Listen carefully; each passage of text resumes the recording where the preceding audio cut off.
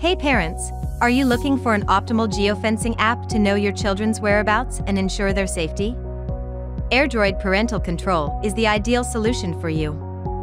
In this video, we'll walk you through setting Geofence on your child's Android phones and get instant alerts using the AirDroid Parental Control app.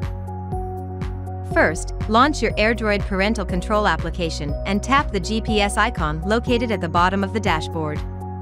You'll notice a geofencing icon at the top right corner. Tap on it, and then select Add Geofence. Next, assign a name to your geofence.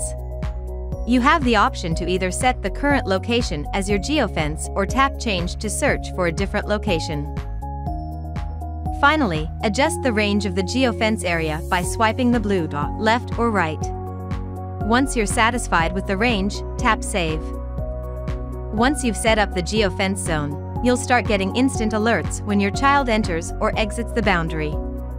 You can also check these alerts by clicking the alerts on the dashboard. In addition to geofencing, you can monitor your child's current location in real time.